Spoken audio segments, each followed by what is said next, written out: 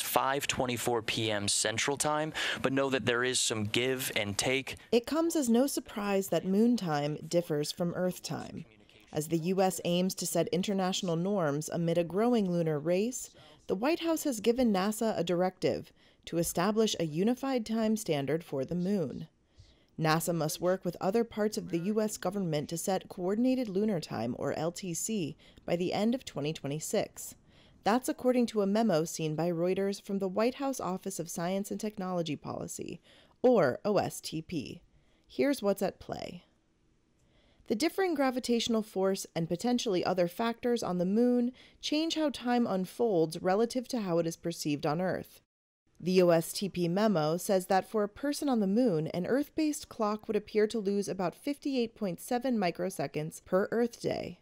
Having a standard time would provide a timekeeping benchmark for lunar spacecraft and satellites that require extreme precision.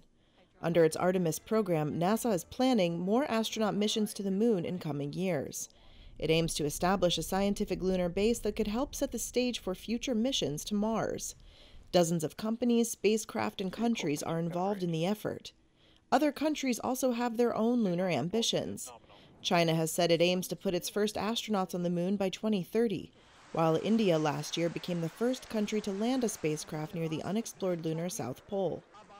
An OSTP official said that without a unified lunar time standard, it would be challenging to ensure data integrity and synchronize communications between Earth, lunar satellites, bases, and astronauts. Time discrepancies could also lead to errors in mapping and locating positions on or orbiting the moon, the official said. On Earth, most clocks and time zones are based on Coordinated Universal Time, or UTC. This internationally recognized standard relies on a vast global network of atomic clocks placed around the world. They measure changes in the state of atoms and generate an average that ultimately makes up a precise time. The deployment of atomic clocks on the lunar surface may be needed, according to the OSTP official.